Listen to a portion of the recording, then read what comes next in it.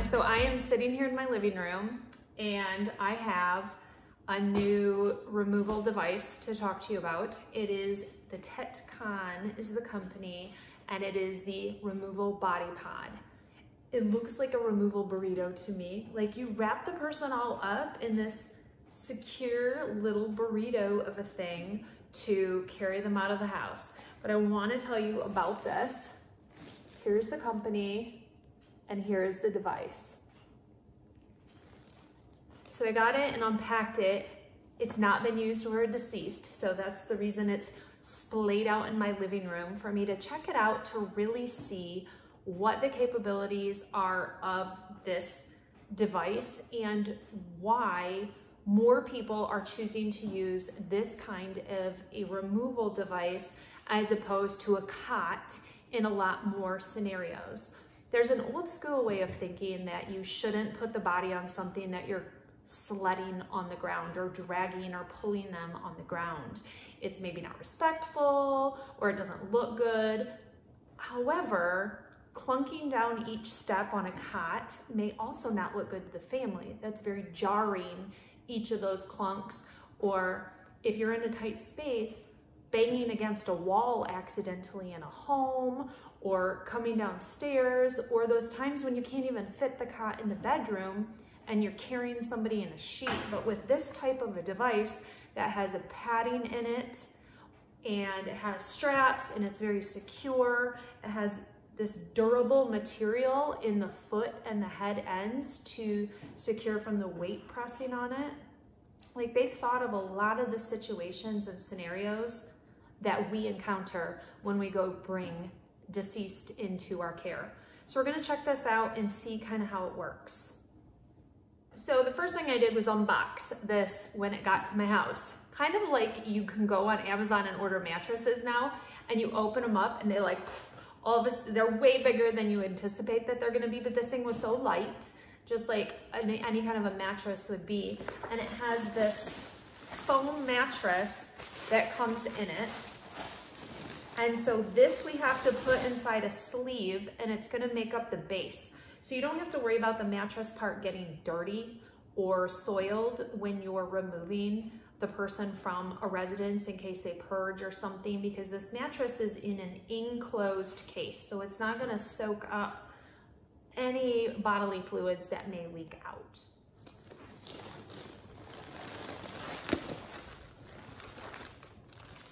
So this is that fabric I was talking about, the Dyneema. It is one of the strongest fabrics that are made ever. And it is at this foot end of the removal device, so it goes over the feet.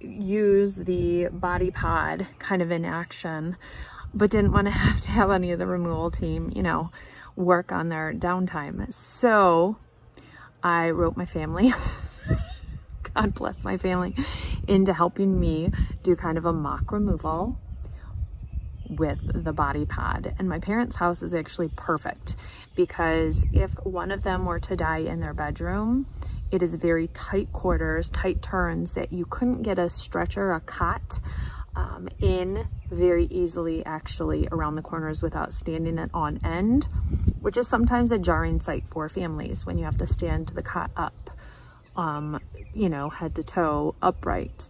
So here we go. So as you can see, the turn at the bottom of the stairs is pretty tight. The turn at the top and into the bedroom is very tight.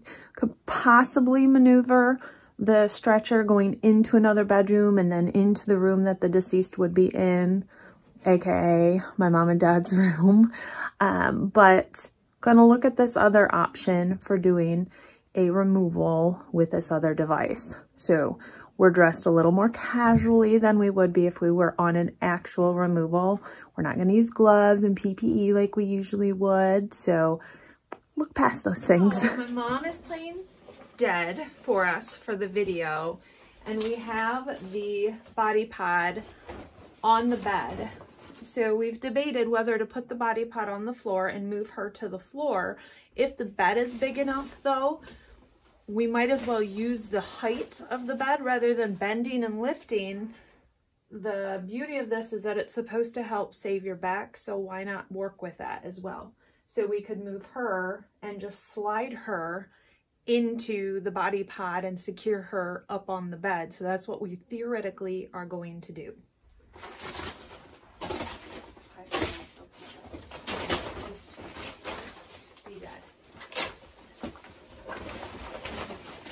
Yeah, so theoretically, I mean, this will catch a little bit because there is some Velcro.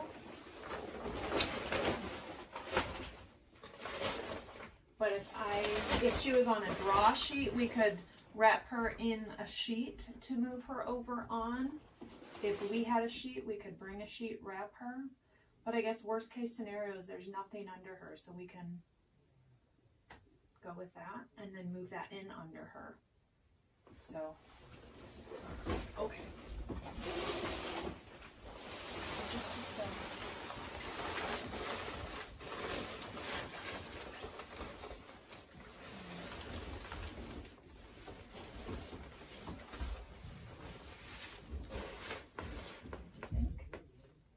This is why I don't wear skirts on removals as well.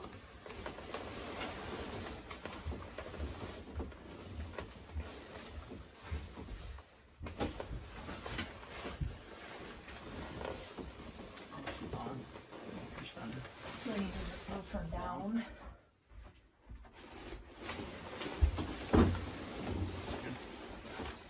Centered, and then we have the straps.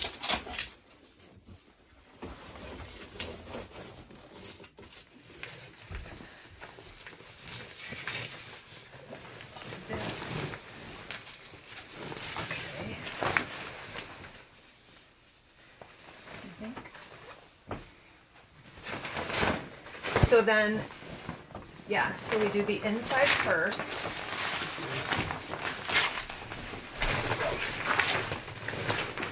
The foot end is always the one with this durable material on it, guys. If you get claustrophobic, just holler at me. Happy Mother's Day. Okay, let's take a nap. I feel like it's an advantage.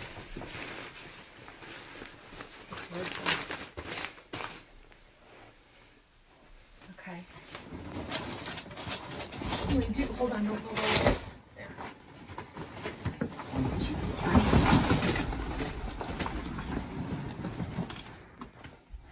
Yeah, you can do it really without somebody on the foot end. Very. And then there's different levels, it looks like. So if you need to be tight, and we could lift her all the way from this one, go to the first one all the way and lift and see how it bends quite a bit. But we want to kind of slide her, not drag. I don't want to use that word.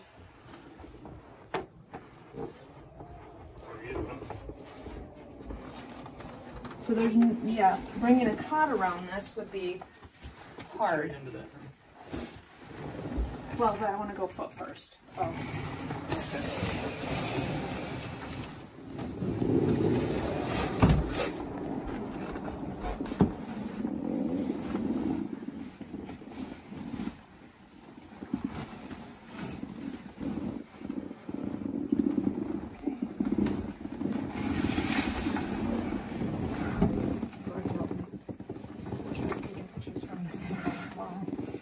might have to go up and down.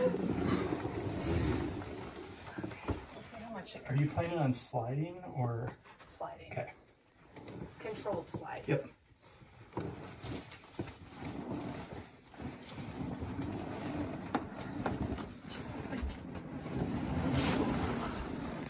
Are you okay? Does it hurt? Or are you gonna throw up? Good.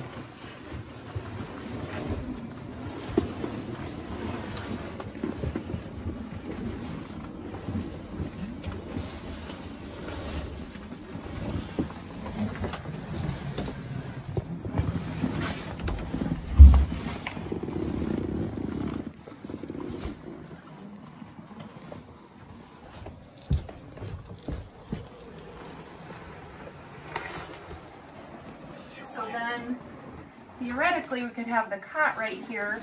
We would move her on too. Okay, Mom. So going down the stairs, was it bumpy or did you feel smooth? It was smooth going down the stairs. There was no bumps. Did you feel like you were sliding in it towards the foot end, or were you pretty secure? I was secure, but there was some sliding down to the foot that I felt the person at the bottom carrying me. It was like my feet went into that person. Into me? Yeah, my daughter, yes. Thank you. So the full review then of using this, actually, with my mom playing the deceased, the person at the head of the deceased as you're coming downstairs really has control over that weight. So that was a good thing to kind of learn and understand. Coming down, as I was the bottom person, having the feet against my leg, and my legs felt like it controlled rather than just using the straps. I felt a little more secure with my legs up against the base of the feet coming down. But she slid very smoothly down the stairs. It felt more controlled and not as clunky as maybe a cot would coming down, where you go step by step by step. So I did like that part of it. I would recommend when you get one of these at your funeral home to truly put somebody in it at one of your staff members and feel how the body feels inside of it as you're moving through the funeral home, and just play around with it. Honestly, good practice, good way to tell how the gravity affects the body motion inside the body pod. But this is definitely a good tool, resource to have on hand for those tricky removals and tight spots. Hey guys, so the Bodypod Transfer Mat, wanted to just make sure we point out a few key items about it. Besides just a few straps, there are multiple straps that you can use around the hole. So many people can hold on to it and help transfer the individual as they're moved throughout the space, either through the house, through, you know, if you're out in the woods, heck, who knows where you could use this. It's any transfer that you need to do, you can use the Bodypod Transfer Mat for. Now, a big misconception is you should never drag somebody, so you want to lift them. But if you can drag them more smoothly along the ground than clunk around with that cot, you're going to want to do that. If you can have the individual moved while not hurting your back, not straining yourself, and thinking smarter about your own body usage, that is always a positive for us in the business, because we deal with individuals every shape, every size. As a business and a company for a funeral home, the more you can protect your employees' physical selves, the better. You know, we've got disability and all sorts of insurances and things we have to pay for, and society is getting larger as a whole, and so we have to think smarter about the choices we're making when it comes to how we are moving individuals around. Now, this is geared up to 400 pounds is what it says it can handle in terms of the weight of the individual that's inside of this transfer mat. It is also reinforced with a material called Dyneema. and that is one of the strongest materials on the planet. The whole underside is reinforced with it, along with the whole foot end. So as you go feet first, down an incline, and the weight is coming against it, that is going to give you a much more solid area that the body is sliding down and into. So I've seen a lot of companies starting to use this device more and more. So getting to be hands-on with it has been a real treat for me, to get to see how it works, to be able to, when someone is saying, I've had this situation, like, what have you seen? What do you use? What's out there on the market? Definitely another item that I can say I've used, I think would be a good fit for a lot of people, and they should give a try. Having used it at my parents' house in the video you saw, I would say that it was very easy to use. The Velcro, a few things, like the Velcro is gonna attach to different fabrics. So having clean fabrics that it's not gonna pull little fuzzies from all the time, one big thing.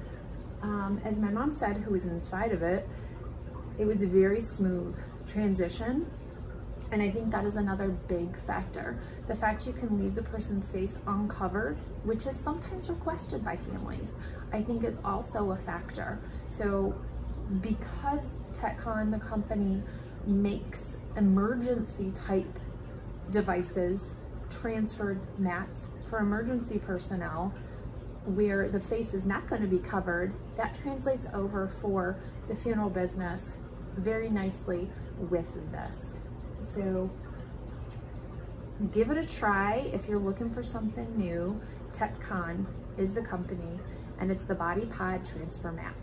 So I'm here at Worsham College today, and I am donating the Bodypod Transfer Mat to the college so that students for the next however many years can try this device out and can practice with it when they are learning how to do transfers and removals from all different scenarios. So it's a benefit for students to get to see different devices and instruments and things that are available on the market for us to care for the deceased and the families. And this is just one of those items that some of these students will now have an opportunity to be hands-on with. So thank you to Tetcon for your donation to Worsham College of Mortuary Science.